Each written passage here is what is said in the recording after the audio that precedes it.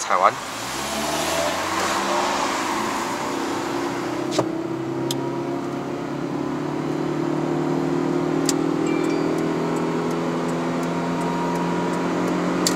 100。哦，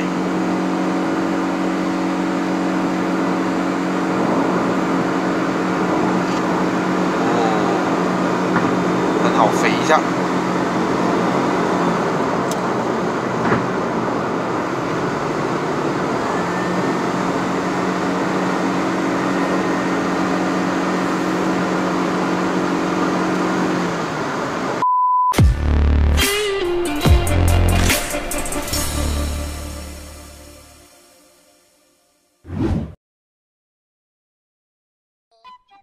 Hello， 大家好，又是 Eder， 不是一个测评，只是 POV， 欢迎回到我的频道。今天呢，我身后又是一辆 Proton Saga。如果你没有关注我的频道呢，我其实拍了很多辆 Proton Saga。这辆 Saga VVT 呢，其实我很久以前是有拍过一辆手牙的上云顶的，然后这一次就是来了一个 CVT 的。那这辆车我不介绍太多，如果你们想看的话呢，可以去看我之前的影片。这辆车是2017买的新车 Premium 啊，到现在才走了1万多公里。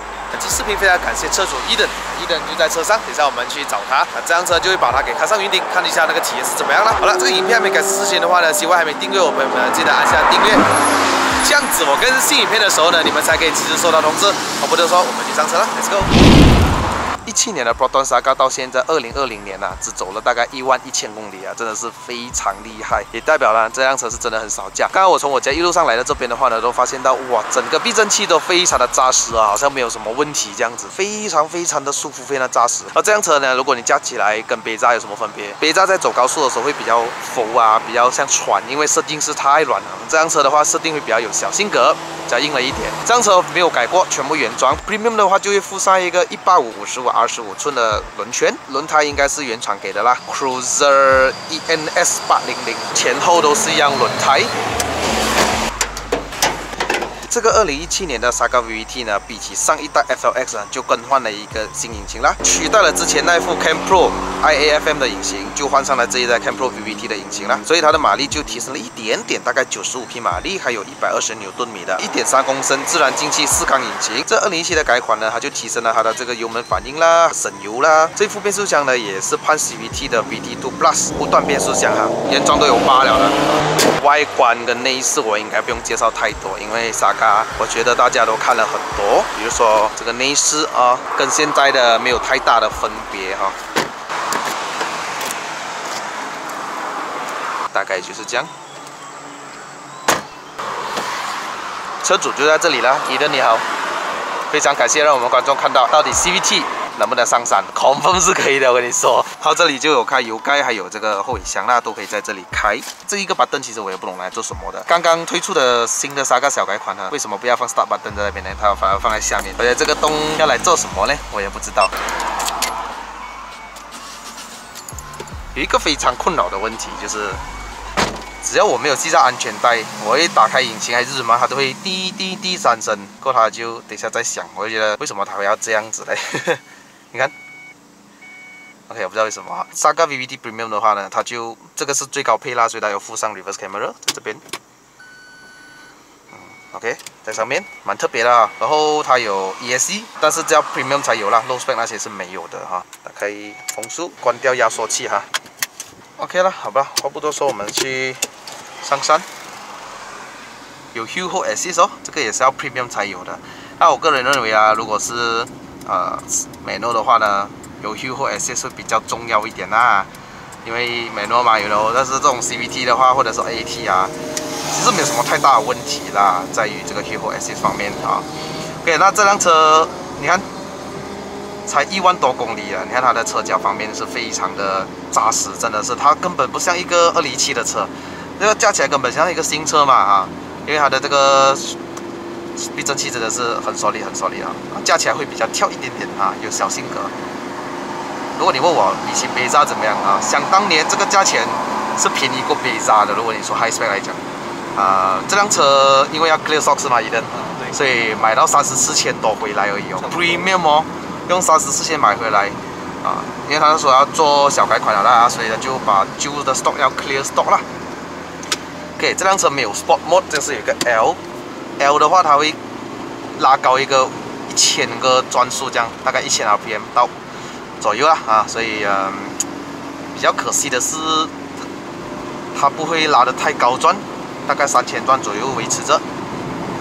其实对我来讲啦，这个 CVT 上云顶还好过 4AT， 因为后期的 Saga 它换上了4AT， 很尴尬，我又没有的锁着那个我要的档位，你知道吗？尤其是我要2号就2号，我要3号就3号，不能1号也不可以。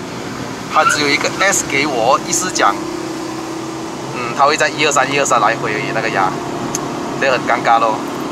我一过一个弯松开油门，它就跟我升档了，所以我还是觉得 CVT 会永远的保持着在它的比较大的扭力还有马力那边。第一个弯试一下，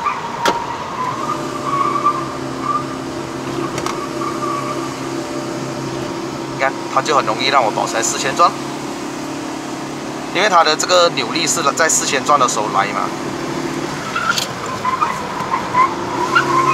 哦，这个胎压很容易叫啊，这个盾。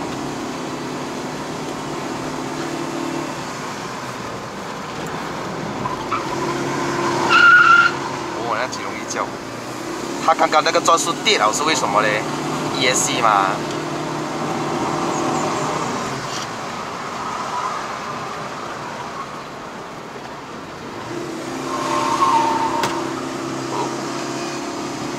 Saga， 嗨，这 4AD 的。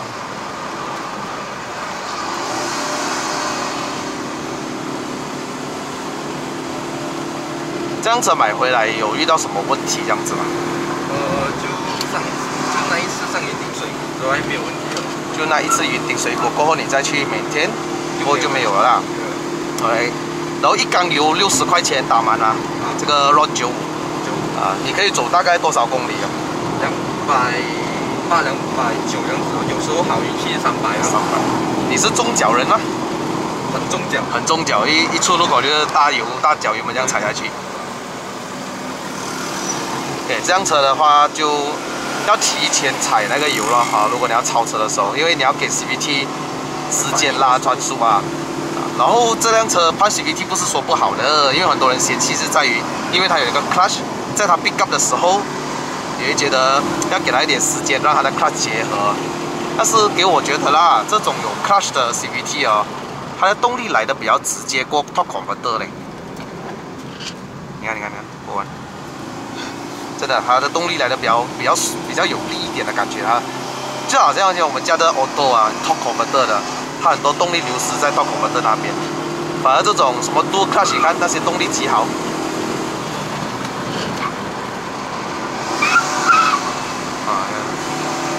跟你说，这个车原装车哈，肯定是比贝萨来的好驾的。贝萨 ，so sorry man， 原装车好像在加3班一样啊，真的。我讲这句话应该会给人家喷，但是这是事实嘛。虽然你看啊，Saga 虽然它有 body roll 很大，但是它 handle 得到它的这个底盘比较扎实耶，加起来没有这样高耸啊，整个车没有这样迷落地。配上一个好一点的轮胎就比较好加，因为它这个墩真的没有加很好，所以我加到没有太大信心啊，这个墩，你看一点点就焦。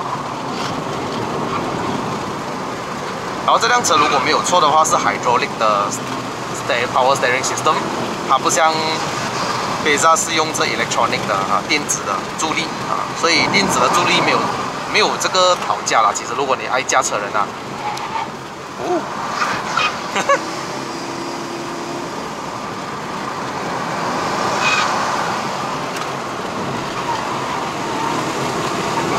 其实这个动力真的是很够用，95匹马力，120牛顿米。如果你是手牙美诺的话哦，我跟你说，那时候我驾过云顶，我真的蛮厉害的力水，手牙会更爽。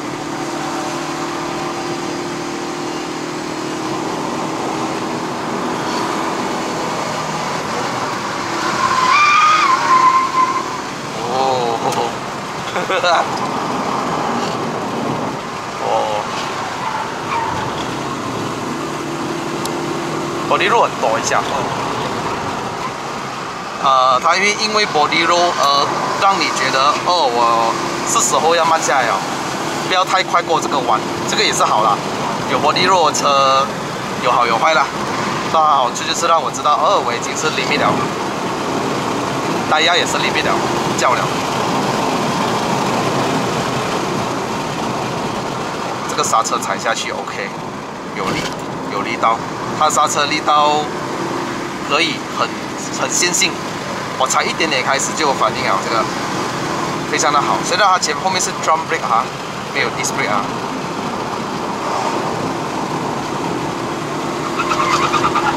哦，你看，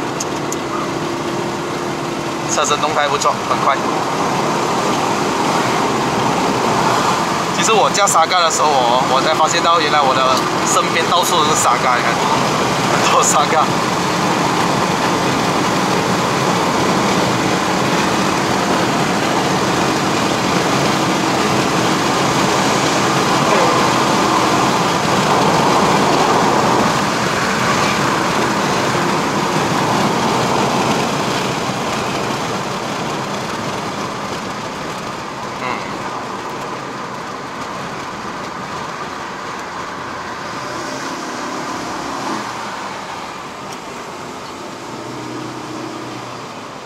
它的这个换 CVT 的反应，当你的油门一脚踩下去那刹那，它提速，不是提速啦，是那个转速提到蛮快一下，不用等太久啊。所以它换 CVT 也不是说完全不好的，它有它的好。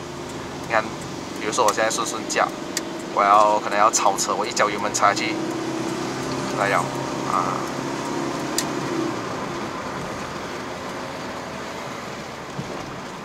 这种斜坡实际上用低，其实我个人上山我没有这么喜欢用低上，因为它不会帮我拉着转速。当我要过弯的时候需要一点 engine brake 嘛，对吧 ？OK， 踩完，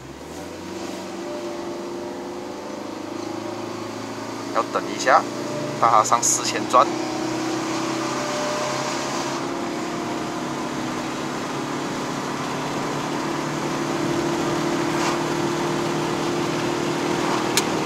L 一样的，D 跟 L 的转速拉的一样的。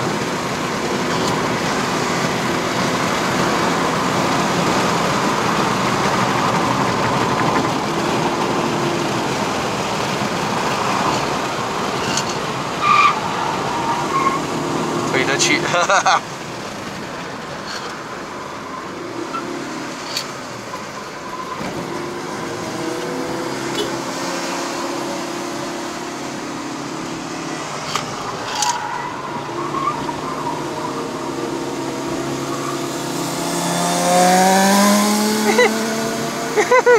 他今天踩一位哦。Saga 呢上山哦，很多时候也是要把油门踩到底啊，跟驾北山一样。但是因为它是 CVT 有那个优势在，它不用像北山的 4AT 啊，很尴尬的转速的时候啊，哇，那个转速还没有到又没有力的时候，又不能退一档啊。哎呀，这个摩托要做什么呢？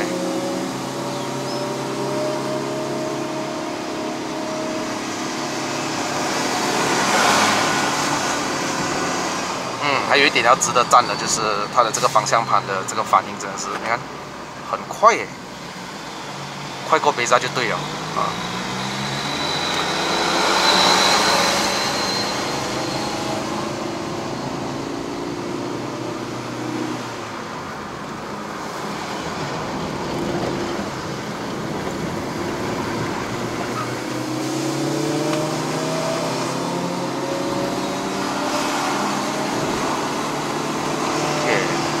大弯，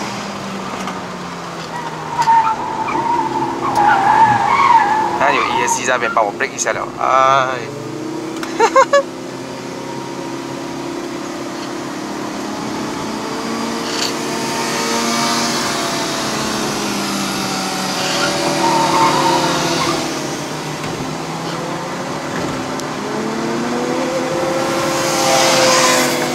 你看，这种驾摩托好像自己的练这样啊，推，我拉根本就是，我的，你会不会驾的？它过弯它就慢到很够力啊，这个摩托。你看，哎呀。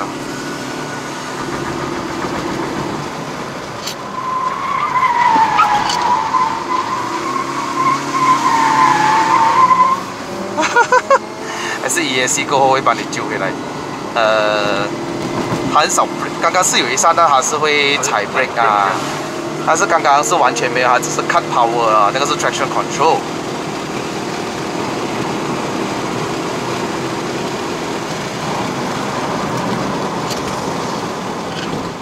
这个刹车很可以耶，有信心。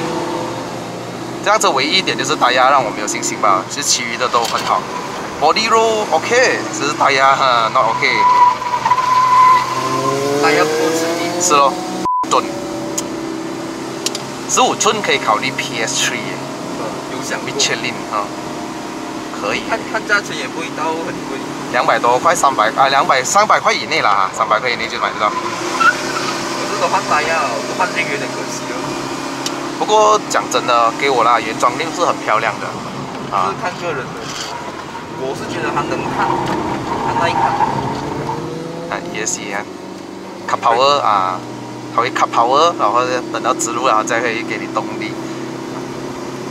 它的 meter 有一个不好，就是太暗的时候它看不到，它没有发光啊，所以就是。刚刚我也忘记开灯给你们开，不然我觉得刚刚大家看得很辛苦一下，我就觉得开灯了会比较好看一点。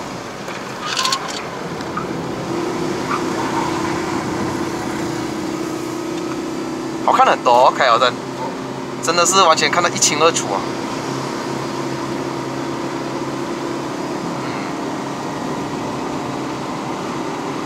其实那个摩托很慢一下哦。是的，算慢的。真的很慢，你看它到现在我还是看到它了。真正会驾摩托的啊，早就看不到它了。其实我驾到 Saga CVT 嘞，如果是它是美诺的话，我会比较大的信心。不知道为什么，因为可能是那个转速可以维持着，我有那个 engine brake 所以我就过弯的速度会快过这辆，虽然都是原装。我之前驾的那辆也是原装。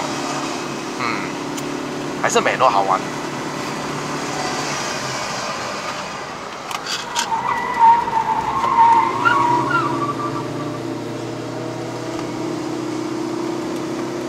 其实云顶的门槛蛮高一下，因为很多都是不能太快，然后风就比较少一点。我们的车，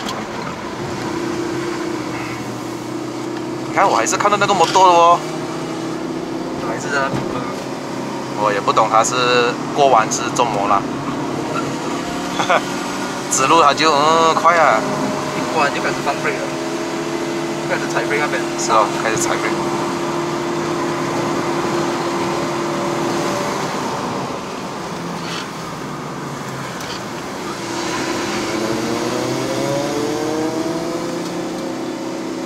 不过60以下的话，转速就没有在4000，还是要等。现在就开始在4000了啦。